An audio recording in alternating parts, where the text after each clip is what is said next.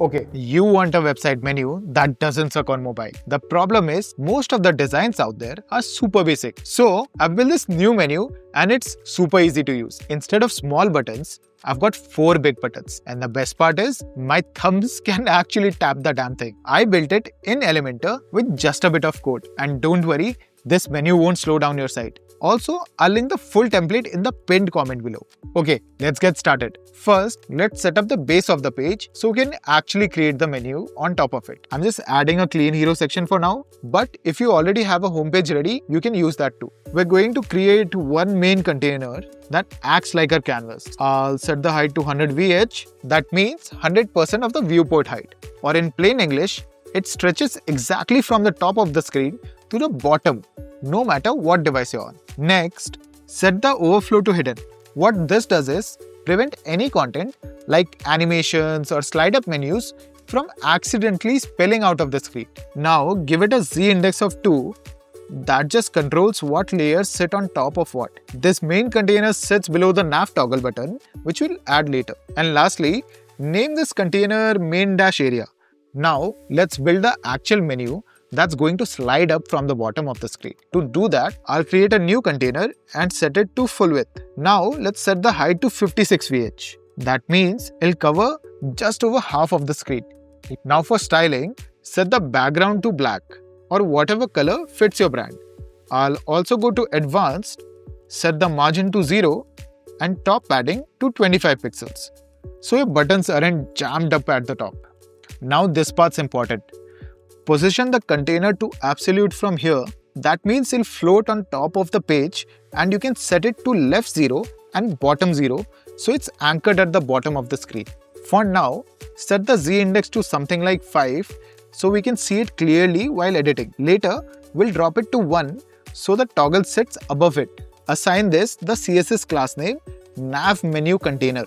Now inside that menu, we need a row to hold our navigation items. So inside the navigation container, add another container. Set its direction to horizontal and remove all margin and padding. Give it the CSS class nav-links. This is where all the buttons will stay. To make your first menu item, drop in another container and call it nav-link. This is one button block. Inside that, add an image and this will be your icon. Link it to wherever you want it to go and give it the CSS class nav-link image. Then below that, add a heading for the label like home or shop or whatever it is. I'll just style it to how I like and give it the class name nav-link label. Now just duplicate this container to create your other menu options. To make sure it works well on mobile, set each menu item's width to 48%. That way, they appear side by side in a clean 2-column layout. And you're done. You can repeat the steps and add as many buttons as you want. Now I know what you're thinking. Okay, I've added a bunch of images, icons, and even going to add a code. Is this going to slow down my site? And that's a fair question. But remember earlier when I said I've got that covered? Here's what I always do. I use a free tool called Airlift. Just go to their site, drop in your URL, you'll see your page speed score jump up and your site will feel super smooth, especially on mobile. Alright, now we need a way to actually open and close this menu. And for that, we'll use a toggle button. Alright, let's build it. Start by adding a new container and set the padding to 0. Now, let's give it the CSS ID nav toggle. That way, we can target it later with the CSS code. Set the position to be fixed. Then place it at the left 49% and bottom 30 pixels. To make it perfectly centered, go into transform settings and click on offset. Set the offset X to -50%. This shifts it just enough to align dead center. Now give it a Z index of 5 so it sits on top of everything, including the menu. Now inside that container, drop in a button widget. This is going to be our open button. Choose an icon you like, maybe a hamburger icon or a plus icon, and center it. Style it however you want, but make sure it's big enough to tap. I am setting the border radius to 50 pixels, giving it about 30 pixels padding. Now in the Advanced tab, remove any default padding and set it to 0 to keep the spacing clean. give this the CSS class open. Now let's create the close button. I'll just duplicate the same button and then change the icon. Maybe use a close button or whatever you want to use.